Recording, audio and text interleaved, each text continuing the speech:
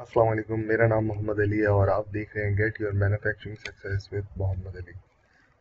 NX के tutorials के साथ हाजिर हैं और आज हमारा टॉपिक जो है वो बेसिकली ड्राफ्ट के ऊपर है।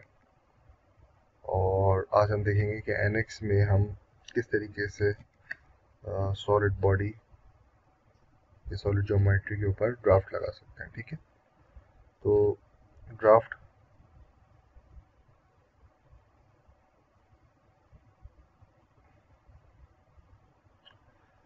ड्राफ्ट का ही ऑप्शन है और एक ड्राफ्ट बॉडी है। इस लेक्चर में हम सिर्फ ड्राफ्ट को डिस्कस करेंगे। नेक्स्ट वीडियो में इंशाल्लाह मैं ड्राफ्ट बॉडी के ऊपर लेक्चर रिकॉर्ड कर दूँगा। तो हमारे पास टाइप्स जो आ रही हैं, face, as, tangent to face, parting as आ रहा है। तो सबसे पहले हम फेस को देखते हैं। फेस में हमने क्या करना है, फेस सेलेक्ट करना है, स्पेसिफाई वेक्टर, वेक्टर डिफाइन करना है। उसके बाद स्टेशनरी फेस डिफाइन करना है, यानी जो कि स्टेशनरी कंडीशन के अंदर है, फिक्स है। और दूसरा फेस जो है वो हमने उसके परपेंडिकुलर जो था वो सेलेक्ट कर दिया। तो आप देखें यहाँ से अब आप ड्राफ्ट की वैल्यू डिफाइन कर सकते हैं। इस फेस में मैं मल्टीपल सिलेक्शन भी कर सकता हूँ और हम ये ड्राफ्ट लगा सकते हैं। ठीक है, और पॉजिटिव डायरेक्शन में है तो ये सॉलिड ज्योमेट्री बता रहा है, और अगर ये मटेरियल वाली डायरेक्शन में आ जाएगा तो रिमूव मटेरियल का काम करेगा। बड़ी आसान आसान सी सिलेक्शन है, आसान सा मेथड है। वेक्टर डिफाइन करना है, स्टेशनरी फेस डिफाइन करना है जो कि बेसिकली फिक्स फेस का काम करेगा, हिंज फेस का काम करेगा। और उसके बाद जो है वो आपने उससे परपेंडिकुलर या एंगल में, ऑलरेडी एंगल में अगर फेसेस हैं उसमें अगर आपने एंगल डिफाइन करना है तो उसको आप यहाँ से सेलेक्ट कर सकते हैं और ऐड न्यू सेट करके भी आप मज़ीद फेसेस डिफाइन कर सकते हैं। ठीक है, ये तो हो गया जनाब हमारे पास एक मेथड। सेकंड जनाब, हम इसी कमांड को मैं डिलीट कर देता हूँ और जनाब ड्राफ्ट की कमांड में हम आ जाते हैं एज के ऑप्शन पे। एज के ऑप्शन में भी हमने क्या करना है, वेक्टर डिफाइन करना है। अच्छा, जब भी वेक्टर की बात आएगी तो मैं अपनी वीडियोस में, प्रीवियस वीडियोस में बता चुका हूँ कि आपके पास यहाँ पर जो इनवर्ट वेक्टर है, जैसे ये जो आपके पास पर कोऑर्डिनेट बना हुआ है, इसकी 3 डायरेक्शन है और 3 इसकी अपोजिट डायरेक्शन है जो कि आप यूज़ कर सकते हैं। इसके अलावा आप 2 पॉइंट मेथड से जो है वो भी डिफाइन कर सकते हैं डायरेक्शन, और कर्व एक्सिस भी डिफाइन कर सकते हैं, कर्व वेक्टर भी डिफाइन कर सकते हैं, ऑन कर्व वेक्टर, और फेस प्लेन नॉर्मल, और बाकी ये तमाम ऑप्शन भी यूज़ कर सकते हैं। ठीक है, तो मैं क्योंकि इन वीडियोस में कमांड को अप्लाई करने का प्रोसेस बता रहा होता हूँ तो सिंपलेस्ट सिलेक्शन करता हूँ ताकि समझना आसान हो जाए। ठीक है, इसके बाद हमने एज सेलेक्ट किया। लेट सपोज इसी एज को सेलेक्ट करते हैं। अब इस एज में जो है वो आ, ये वाला फेस ऑटो सेलेक्ट हो गया। ठीक है, अच्छा अगर डायरेक्शन हम चेंज कर देंगे तो यहाँ से डायरेक्शन चेंज करने पर ये सिलेक्शन हो रही है। अच्छा, इसी तरीके से अगर इसको हम रीलोड करते हैं और एज में जाके मैं डायरेक्शन ये ले लेता हूँ। ठीक है, और एज लेट सपोज यही सेलेक्ट करता हूँ। अच्छा सॉरी,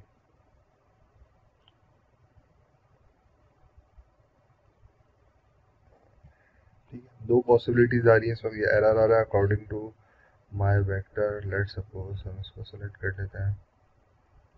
ठीक है, तो यहाँ से आपने एज में डिफाइन करना है।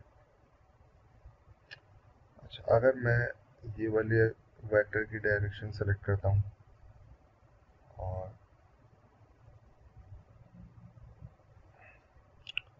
Specify this vector, select as. ठीक है, तो वेक्टर की डायरेक्शन चेंज करने पर आपके पास जो है वो फेस भी डिफरेंट सेलेक्ट होगा। ठीक है, ये आपने इस चीज़ का जो है वो ख्याल रखना है। इसी तरीके से अगर वेक्टर की ये वाली डायरेक्शन मैं यूज़ कर रहा हूँ लेकिन अपोजिट यहाँ पर, और एच जो है वो मैं ये सेलेक्ट करता हूँ, तो अब टॉप फेस आएगा। इसी तरीके से अगर मैं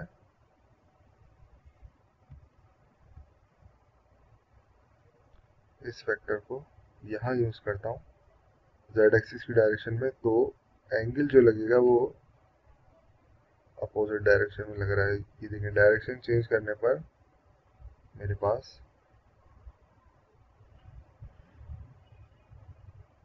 डिफरेंट फेस पर ड्राफ्ट अचीव होगा। ठीक है, ओके, डिलीट कर देते हैं, अगेन ड्राफ्ट पर आते हैं। नेक्स्ट हम देखते हैं जनाब टेंजेंट टू फेस। अच्छा, इसके लिए मुझे रेडियस लगाना पड़ेगा ताकि सही आपको इसका मिसाल के तौर पर ये मेरा यहाँ पर 10 mm का रेडियस होगा। ठीक है, अब ड्राफ्ट में जाके हमने क्या करना है, टेंजेंट टू फेस सेलेक्ट करना है। ठीक है, ये फेस सेलेक्ट करना है।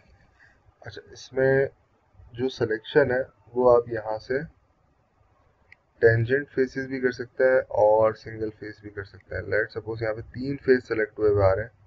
ठीक है, तो ये 3 सेलेक्ट हो गए, तो मैं इसको दोबारा से रीसेलेक्ट करता हूँ टेंजेंट टू फेस में जाके।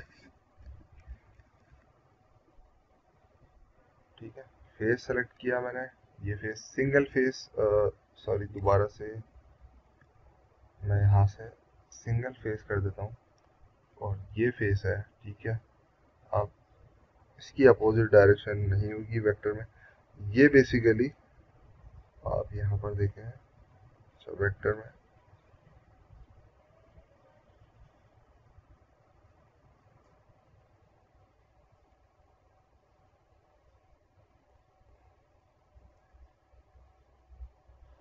अच्छा इसमें सॉरी इसमें आपने मल्टीपल ही सिलेक्शन है, टेंजेंट फेसेस ही रहने देना। ठीक है, तो ये बेसिकली क्या होगा, डिपेंड अपॉन द वेक्टर, ये वाली डायरेक्शन आपकी आ रही है। ठीक है, और जो भी ड्राफ्ट लगेगा वो ऑटोमेटिकली इस रेडियस के साथ टेंजेंट बन रहा होगा। ठीक है, यानी कि ये पॉसिबिलिटी कब हो सकती है कि बाज़ औक़ात अच्छा इसमें नेगेटिव डायरेक्शन में नहीं जाएगा जहाँ पे रिमूव ऑफ मटेरियल हो, तो ये प्रोट्रूजन ही बनाएगा, सॉलिड ज्योमेट्री बनाएगा। अच्छा, इसमें फ़ायदा क्या है कि मिसाल के तौर पे अगर ये वाली सिचुएशन नहीं होती, टेंजेंट टू फेस नहीं होता, तो हमें पहले इस प्रोफाइल को अचीव करने के लिए पहले हमें ड्राफ्ट लगाना पड़ता और बाद में रेडियस लगाना पड़ता। तो अगर एनएक्स में आपने किसी जगह रेडियस लगा दिया है तो आप टेंजेंट टू फेस को यूज़ करते हुए जो है वो ड्राफ्ट बाद में भी लगा सकते हैं। ठीक है, अच्छा इसके बाद जो हमारे पास ऑप्शन रह गया है वो रह गया पार्टिंग एज। ठीक है, पार्टिंग एज का मैं आपको यहाँ पर बता देता हूँ। इसके लिए हमें थोड़ा सा यहाँ पर एक ज्योमेट्री बनानी पड़ेगी। अच्छा, इसमें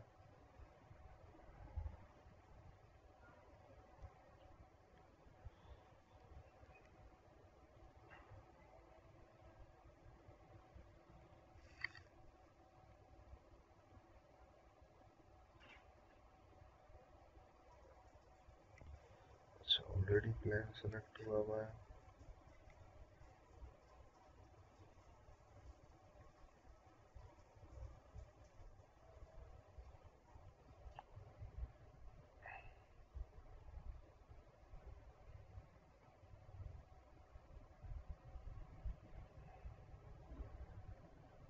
सिर्फ समझाने के लिए आपको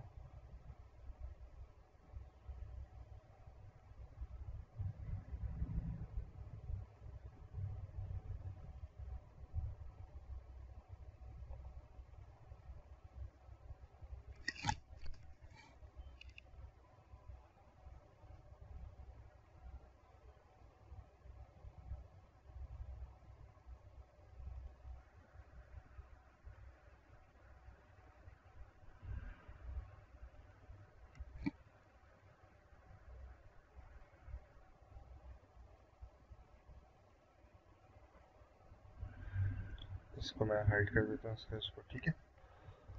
अच्छा, लास्ट जो हमारा ड्राफ्ट का ऑप्शन है पार्टिंग एज के ऊपर, ठीक है। तो वेक्टर की डायरेक्शन ये सेलेक्ट हो गई है जनाब, प्लेन में ये सेलेक्ट कर रहा हूँ, और एज जो है आप यहाँ से सेलेक्ट कर लिया मैंने। एक ही एज सेलेक्ट किया है, वो कनेक्टेड उसने ले लिया। तो यहाँ पर ये इस तरीके से इस एज को यूज़ करते हुए भी जो है वो हम ड्राफ्ट लगा सकते हैं। इस तरह की अनइवन प्रोफाइल के ऊपर अगर कोई स्ट्रेट प्रोफाइल है, दोबारा से मैं इसको हीट कर देता हूँ।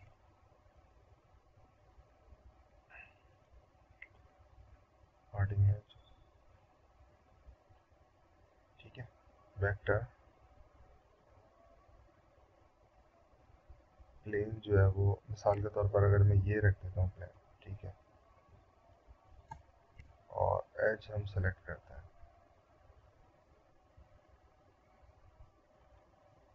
अच्छा सॉरी,